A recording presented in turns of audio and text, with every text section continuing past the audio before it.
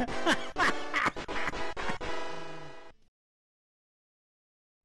167. More men are fighting amongst themselves. I'm so weary. Is this what I wanted? Encampment is split into factions. Now I'll cease trying and rest by the fire, gathering much needed strength for tomorrow. Day 183. Dagon betrayed us. Who would have thought? I think bitterly of his treachery. The ship is burnt. We are doomed. The howling is getting closer.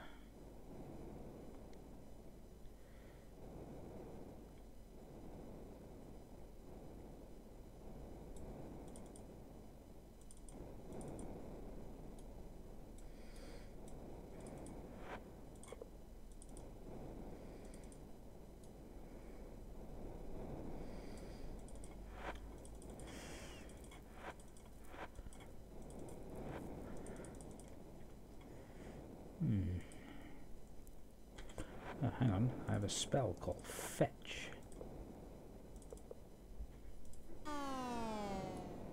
which did nothing.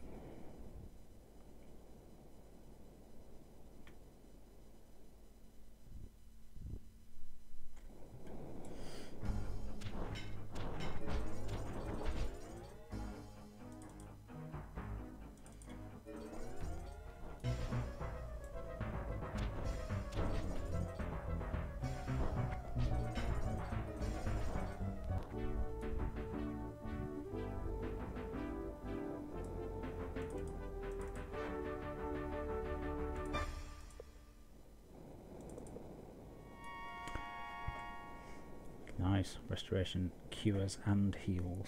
Fucking wolves.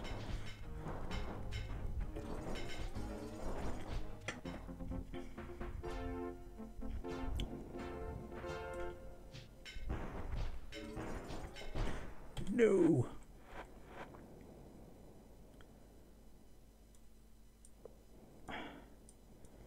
Fucking fire doom staff, you idiot.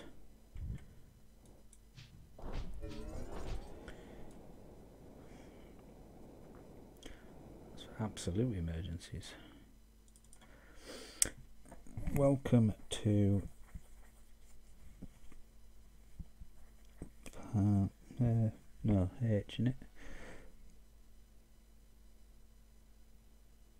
Hamlinburg.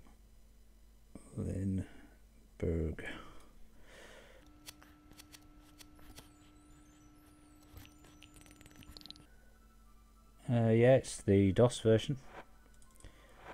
This was never released on console. Serpent Isle.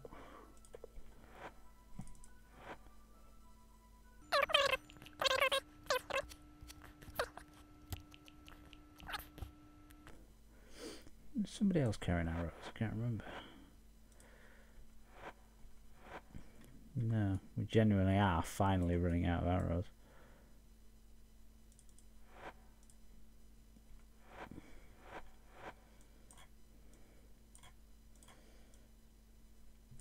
Do that infinity bow now.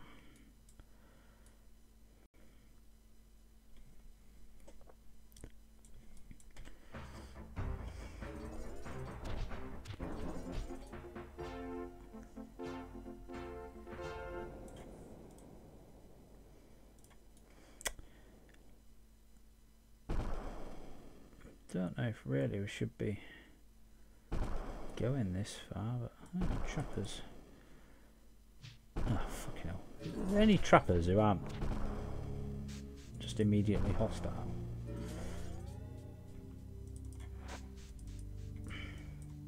Oop.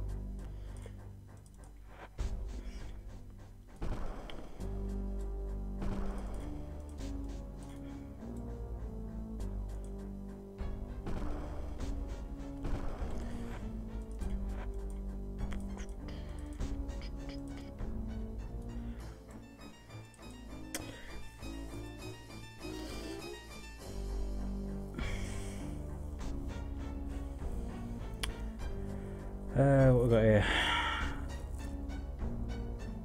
D-I-S-P-O-P.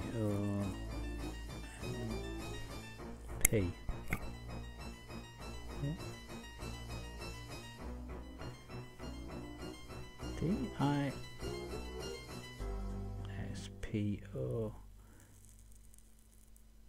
Oh, dispose of blood and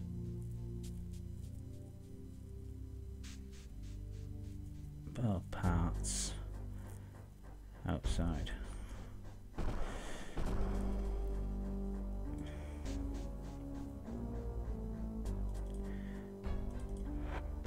Hazard's Ledger. Pelts. Glendor, Miri, Transfalco.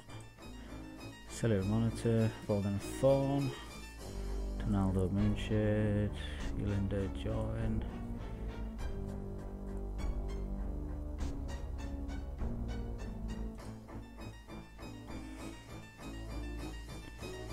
So, yeah. My fellow trappers, great to you. We're heading north. When you be reading this message, make sure you gather care and protect our goods well. If I find out you let some ne'er-do-well steal our goods, I'll press his skin every one of you bastards, hang your hide on my walls, and eat your black hearts for supper. By the way, don't be looking for the wonderful glass sword that appeared after the last storm. If I took it with me, I'll be heading back to the north. This fancy sword should be my hand if you slay some dragon or other fearsome beast. Slaughter a beast in my honour. Hazard. And so he's got me glass sword.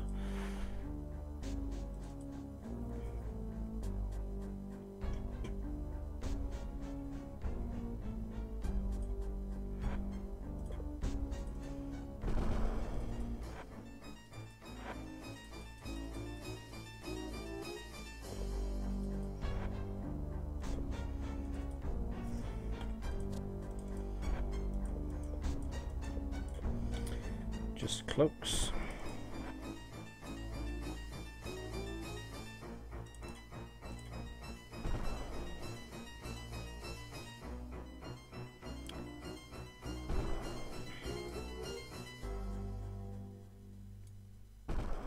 Still thinks there's something trying to attack me.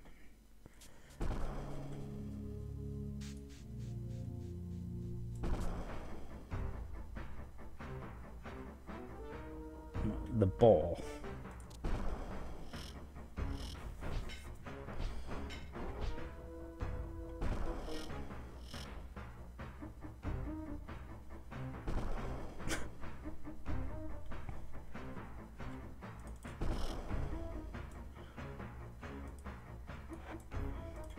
I don't think I've actually killed it as usual. No. Why they don't do a death blow, I don't know.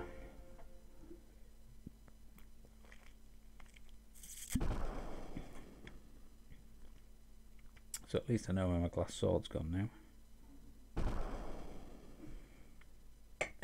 My original one.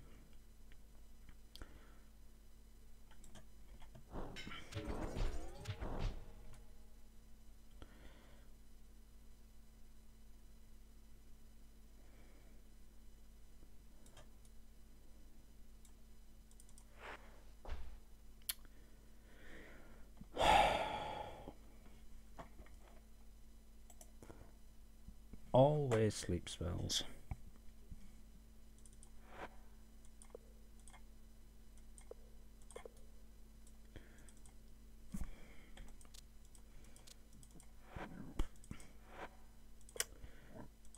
Got that.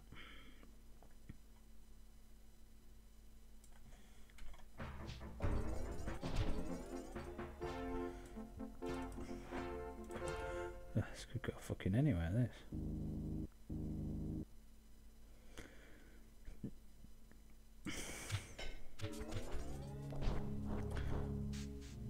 I thought we got rid of the fucking cube generator.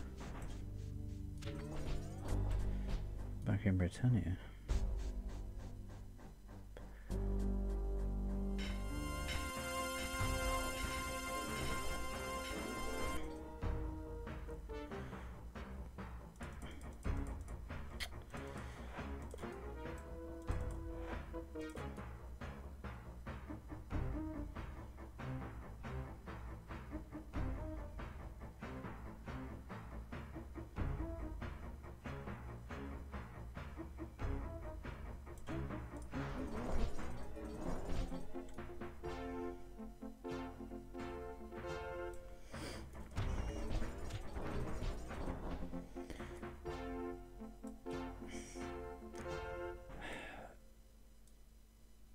hello.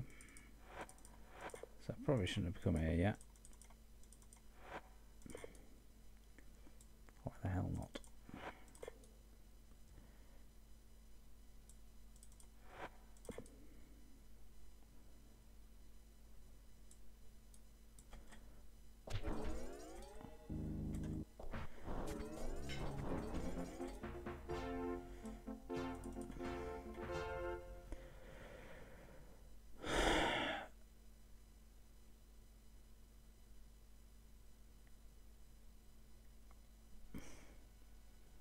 I always get confused with that. It's G, isn't it? Not double E.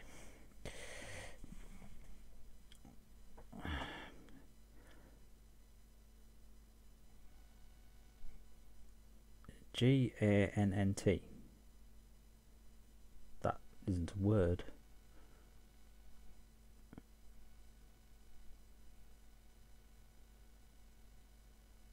There is no GR, is there? No, can't. The bon.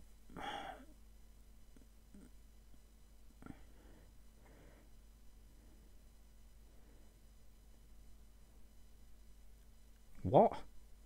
Gant the Bard, sorry. W-A-N-D wanders no more. What?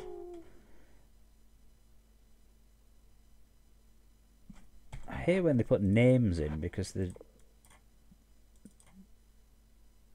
so difficult to determine from what it's supposed to be. Oh, for God's sake. They'll eventually read these well. Many know him as Gant the Bard. Well, we do fucking now, don't we? Sing with songs, write poetry for their joy.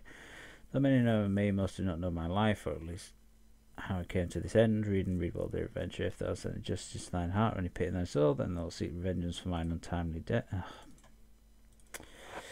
Untimely death. If thou heart adventure hast any sense of duty to avenge evils, then thou must seek out the craven and cowardly Captain Stokes of the rusty old bucket, the Mustang, and exact just payment. For alas, since I am not of this world, I cannot. One day I was in the inn of Sleeping Bull with my loot, not bothering anyone practicing my trade, walking the swine, Captain Stokes, the immortal swine, Captain Stokes, billowing foul fog upon us with his ill-smelling fag. Seeing that no one in his fair establishment could stomach the pungent smell of his tobacco, why did that just close? His tobacco like rot, I dared him to put it out for his sake of all our health. He stared at me, then turned a blind eye back to strewing my loot, till again the smell began to bring tears to mine eyes. Again I asked him, begged him to stop, again he turned away. Finally his gentle ladies began to leave for air, and good children began to cough and cry from the captain's reeking root. I tried once more, this time though he answered with the blade of his dagger. He thrust it well through my loot and into mine entrails, stuffing it deep into my belly. He grinned and twisted the blade, not once nor twice but thrice.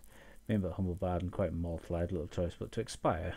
I felt in plume of mine own blood, mine hand strumming my last chord as I fell. Hastily I beg of thee to give me peace, exact vengeance for my death. For these keys to his rotten hovel, which thou mayst find to the west of Fawn, of the forest of Knight's Test. Many ill-begotten instruments doth hide in his house, of ill wares, beware them. Please, noble adventurer, exact justice for my death, and exact toll from that evil Captain Stokes. Do this, and my spirit rest peacefully. Gant, I know where that house is.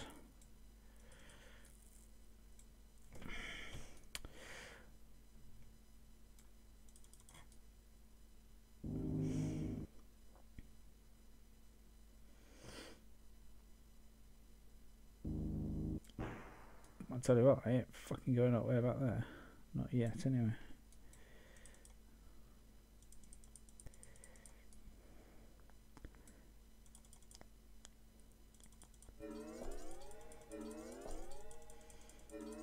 Back at. Right, can we get everybody out of there?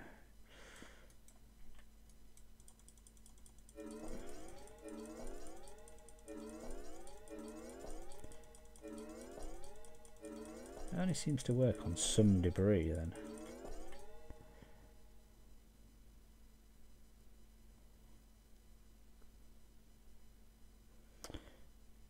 Was that the whole purpose of this entire dungeon? To get the key for a house? I said dungeon, it's not even that, is it? Cave.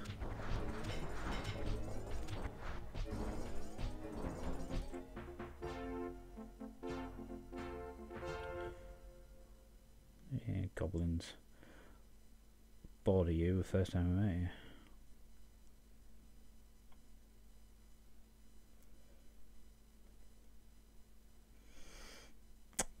It's just a maze of stairs then, is it?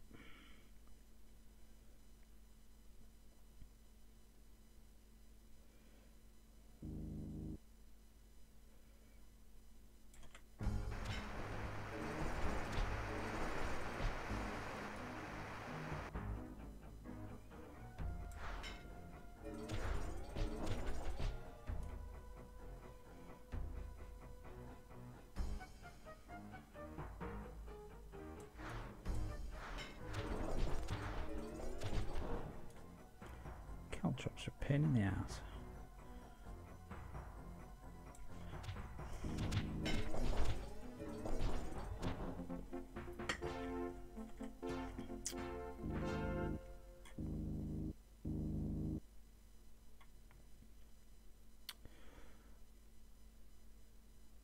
It's a bit chilly. A bit nippy out. Oh, the pain, the end is near. What thou? Name's Fitch. Me and my mates are trappers for hazard. What happened? Several days ago, we were camped by a nearby cave when we were attacked by a sorceress. Here she was, striking dead men dead before I knew it was upon us. We slew her, although she took many men with her and she fell. And I survived, although not for long. I'm glad those found me. I'd have hated to have died out here alone. Right, well, do you know what? We're completely ill-equipped for this. I'm going to start taking damage.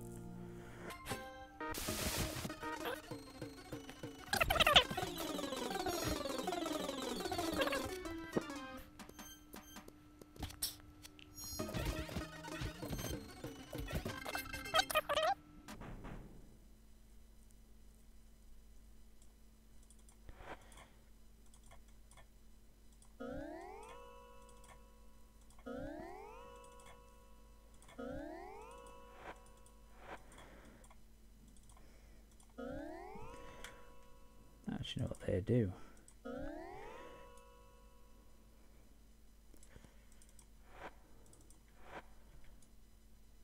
God. Wow.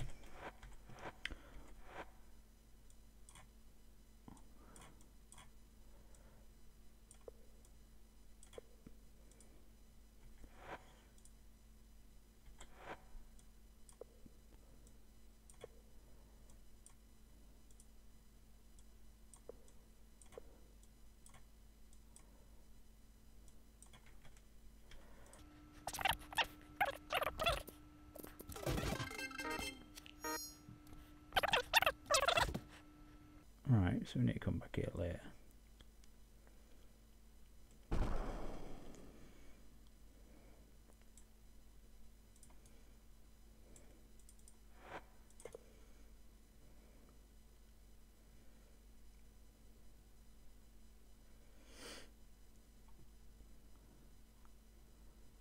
I don't think there's actually anything here to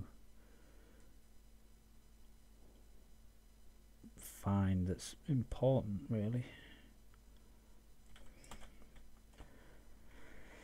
So this takes us, I don't know.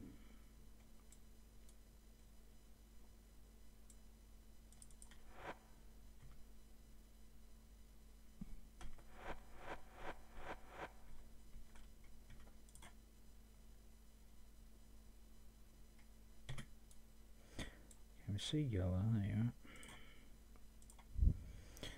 You there. I am Mordgrim, master of these forests. Nice face. It's correct, I'm the forest master, friend to Windrunner, former protector of Illyrian and now a refugee of Pagan. Of course, that will mean nothing to a foreigner like myself, just that I can speak to animals and trees. Do not speak, knave. Pagan. Pagan, a wondrous world, far better than this miserable place. At least it was before it was destroyed by the evil one and his followers. He is the destructor of worlds, one who calls himself the Guardian. But why do I speak of this to thee? What was thou knows of him? Followers of the evil one were a legion, and they declared war upon all who did not fall in tribute to their master. I'm proud to count myself among the enemies of the evil one, and I'm proud to have earned his wrath. His followers in their cowardice set fire to the forest. Even the great tree of life, Illyrion, burned. Using all my powers, I was able to obtain the silver seed from within Illyrion, but in the effort, the flames took away my sight. The agony was unbearable, and I surely died in dead forest on my dead world, if not for the true friend, my one true friend, Windrunner. He saved me, so that one day I could become a protector of a new forest, but I've been blind since that day. Through his efforts to escape and use the last of my magic to escape, we found ourselves here on the Serpent Isle. That would be this place. I've seen the caretaker of trees of these lands for several centuries. It seems that time does not pass at the same rate here on my world, but I'm sad to say that my powers are not what they once were. Now this forest, this entire world, is dying, even as mine old world did. This world will not die with a scream, but with a whimper.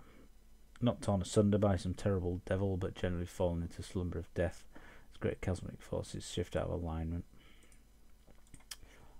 Speak to animals and trees. Far more interesting to speak to an animal or tree than it is to speak to thee. I can assure thee of that. Much better conversation. Why, it's through this talent that I'm able to speak to the Hound of Doskar, for example. Ah, handy. Unfortunately, I'm having a problem with most of mine other magical powers. The stories that Hound can tell, I can talk with the Hound of Doskar for hours. It's a great mystical beast capable of tracking any sort of creature. It can track across worlds and is often ranging on the scent of one unusual thing or another. Before the Hound of Doskar can track, I will show it an item belonging to the person who they wish to seek. An nailed item, it must be something which reflects the soul of the lost one, something personal, something of the heart. And the Hound can guide thee to the general vicinity where the sort of thing doth dwell. Nothing can stop the beast. Confess I'm not comfortable with the magic practice on this world as prescribed by the sorcerers of Moonshade. I suppose I'm simply not used to this. This world is plagued by such chaos and imbalance. Long ago, I grew so frustrated by not understanding the way it worked that I put all my power into the living orb, the heart of Illyrion. With the orb, I am as one with the animals and plants of the forest, and I am its master, servant, and devoted protector. The orb is spiritually connected to me, but it has been stolen. Dragon, the leader of the mining camp that's elsewhere in the forest, came traipsing through here with some of his friends one day. They reached my sanctum while I was away and stole my orb. Had my hands full with another problem at the time, so I sent Windrunner and his mates after them. The wolves killed all of them, save for Dragon himself, but he threatened to destroy the orb if I not let him go. Since that time he has escaped me.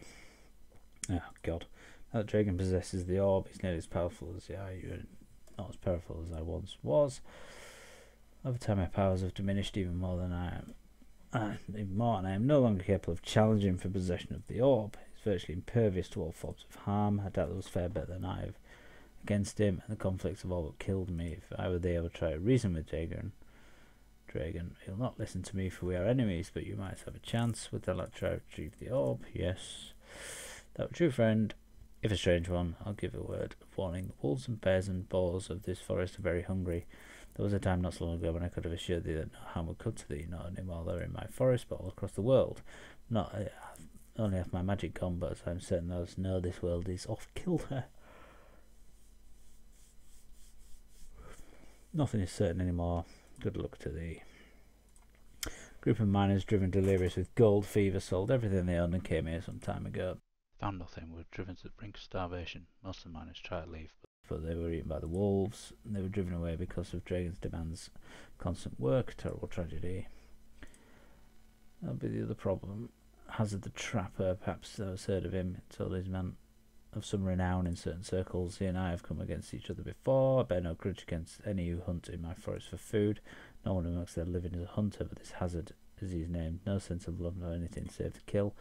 He hunts and kills without ceasing, with bloody and painful methods. None of the predator's grace, like the wolves. I cannot abide a man such as he. Connected. My thoughts, emotions, perceptions, my soul, it's all tied into the orb. The heart of Illyrion is like unto mine own heart beating in my chest. I have lost the orb.